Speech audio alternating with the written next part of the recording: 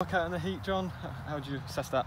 Yeah, it's a physical workout. I was really impressed by them. Their physicality was strong and good, and especially in pre-season, a really good test for us, to be honest. That's exactly what you want in pre-season, isn't it? Hot day, tough workout. Well, I don't want it this hot, but I would say I really like the way they went about it. The attitude to be very physical and strong, and really like a match day for them today. Not like a pre-season friendly. So it was a test that we needed. A little jolt, I feel, that we probably needed as well, so it was good. Yeah, and you look like a team that have been pushed hard. I mean, obviously it's 3 weeks into pre-season now.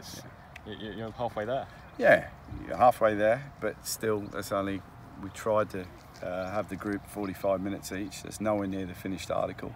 A lot of chopping and changes there just to have a look, and obviously it'll be starting to be trimmed down a little bit now, and gearing towards the main focus of having a look at the group, the main group. You had Jay Williams on trial today. Could you explain the situation with him at the moment? Yeah, just had a look at Jay. He's a free agent at the moment, an opportunity to have a look and see how he's gone out and developed with other people. He's been at Harrogate and gained experience there, and he came in today, an opportunity for him, and you know, we'll see over the next couple of days how that develops. Sorry, he's a player you know very well as well. Yeah, know very well as captain of my youth team, but yeah, just having a look at many players at the moment, really. Another one just about got the full 90 today. Are you any close to making a call on him? Yeah, we'll see over the next couple of days. Yeah. And just generally on the squad, I mean, you're looking pretty good all around. Left back is obviously a position you're potentially looking to strengthen. Is there anywhere else, or otherwise you're pretty satisfied with what you've got? Yeah, look, as I say, we're looking at the whole squad and the balance of it, and there's a few things to consider at the moment. As we see, as the games roll on now, it'll probably start screwing down more of not a starting 11, but getting closer to that, really. It's going to be tough to make some decisions, right? You've got some serious selection dilemmas there. Yeah, but they've got to make sure that individually each player has to make sure their performances are top notch, and they're not leaving themselves open to be left out. And